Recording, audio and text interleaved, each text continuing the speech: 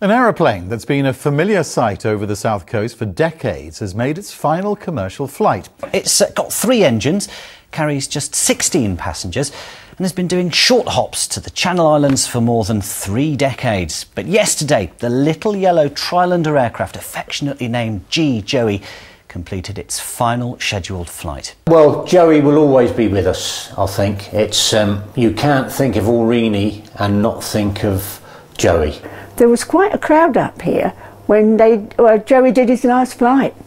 There were a lot of people around seeing him off, weren't there, Anne? It was crowded, yeah. Yeah, they did the water, didn't they? That's right, they did a water display outside, as he came back, yeah.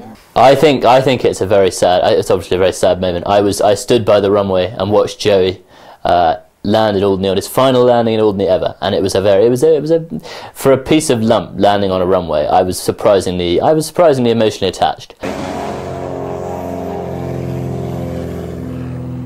Farewell, Joey. I'm going to miss that noise. It flies over our house. It's quite distinctive, isn't it?